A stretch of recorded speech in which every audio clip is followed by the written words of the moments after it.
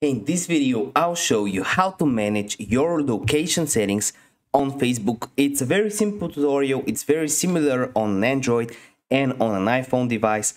So if you appreciate me making this video, make sure you give it a like, subscribe if you're new, and hey, if you have any questions whatsoever around the video, let me know in the comment section down below. I would love to help you out there. So what you want to do is, and you don't really need the Facebook app, is go over to settings on an iPhone. On an Android device, you want to search for apps. On an iPhone, just go down below until you find the Facebook app.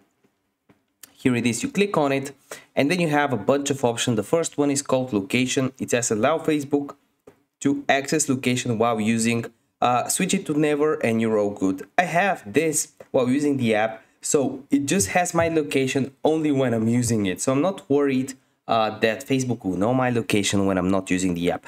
If this video helped you out, you know what to do. Give me a like. I want to see you in the next video.